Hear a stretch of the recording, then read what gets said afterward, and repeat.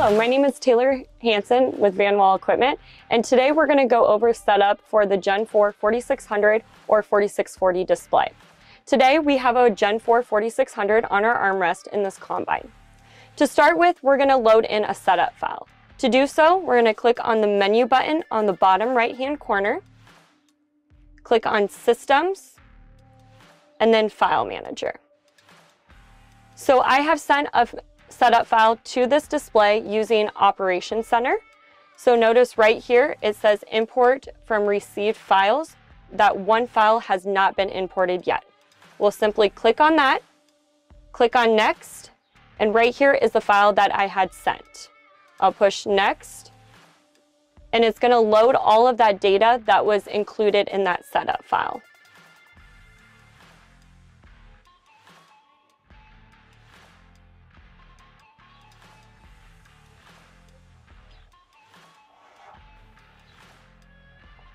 Once we verify everything in this list is correct, we will click on Import, and it's going to bring up an Import Complete box when it is successful.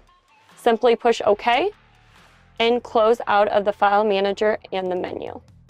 Once you get back to your home page, you can click on the bottom left-hand corner, our Setup tab. In here is going to house everything that we need to set up our display correctly when we are combining. The first icon up on the top left-hand corner, our Locations box, we're going to click on there, and this is where we're going to import in our client, farm, and field name. Simply click on the client, farm, and field name that you want and what field that you're in. Once you have everything correct there, you can push OK. Notice when I pushed OK, a lot of things pre-populated in for me. This is because we created a setup file in Operations Center, and this client, farm, and field name is associated with the crop type of corn and our variety locator over here. Next, we're going to click on our equipment. In here, we're going to verify our combine. The first tab is going to have our profile name and our serial number. Then we're going to go in and verify our GPS offsets for our combine and our header. And a lot of the times on the Gen4 displays, those are going to be preloaded in. We always do recommend to get out a tape measure and measure those to verify that they are correct. These are for your combine. Once you have those and you know those are correct, you can push on the Save button. And then you can go over to the header and verify those as well. Again, it is always good to get out a tape measure and verify those are the correct working points. Once you have all of your machine profile offsets correct, select the Save button and select OK. Next, we're going to move over to the work summary. Again, this is all preloaded in based off of our setup file, but we do want to go through and verify those are correct. For crop type, if that is incorrect, you can simply click on the white box and choose all other crop types and choose the correct crop. For this scenario, we are going to stick with corn. We'll push OK. And then the second one is our variety.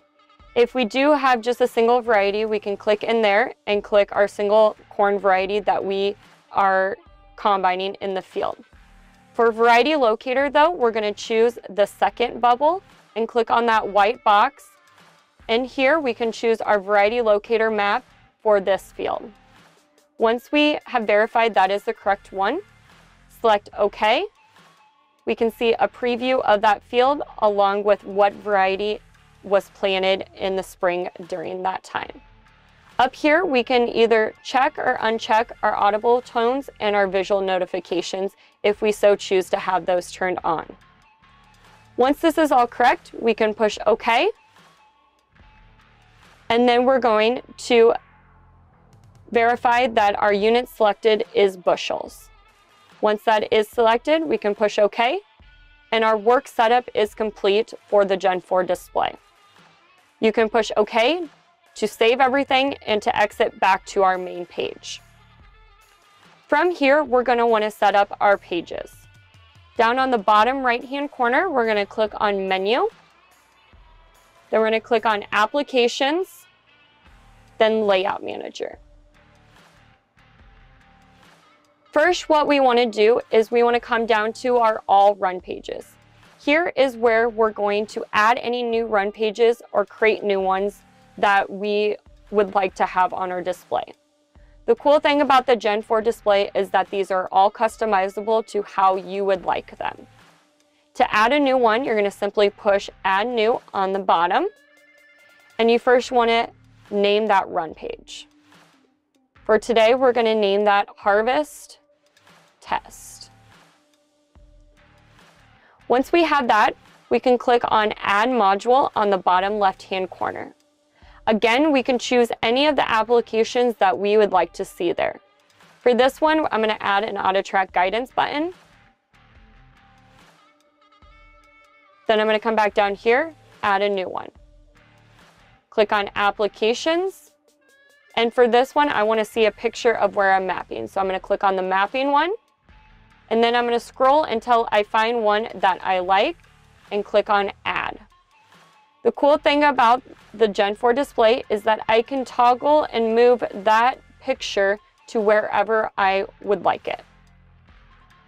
If I would like to add any more to this page, I can click on Add Module again and go find whatever icon I would like to add in there. Once I have it how I like it, I can simply push on the Save button on the bottom right-hand corner.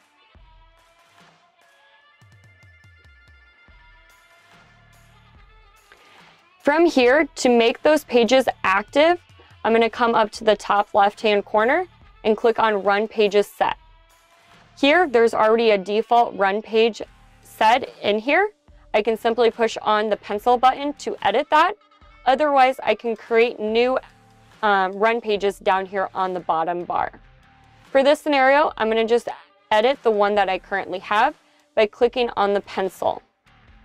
From here, I can edit by removing any of these that I do not want, and then adding in new pages down here on the bottom left that I created back in my All Run Pages tab. So from here, I can click on the ones that I want and push OK, and it'll continue to add those to my list.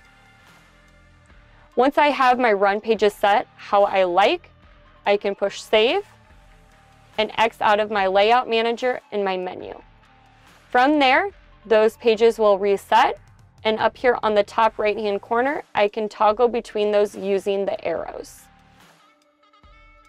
And this completes the setup of your Gen 4 4600 display. If you have a 4640 in the cab, the setup will be just the same.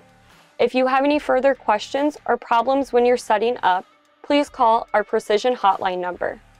Thank you for watching.